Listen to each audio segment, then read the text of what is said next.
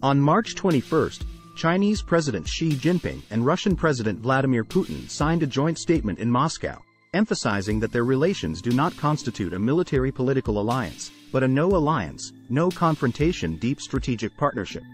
They expressed worry about the AUKUS agreement and the nuclear-powered submarine partnership among the United States, Britain, and Australia, calling for the protection of regional peace and the prevention of weapons of mass destruction. The two leaders also discussed the situations in the Korean Peninsula and Ukraine and urged the U.S. to take practical actions and support responsible dialogue to address the crises. The statement stresses their adherence to the United Nations Charter's principles and international law and denounces any country or group attempting to gain military or political advantages at the expense of other security interests.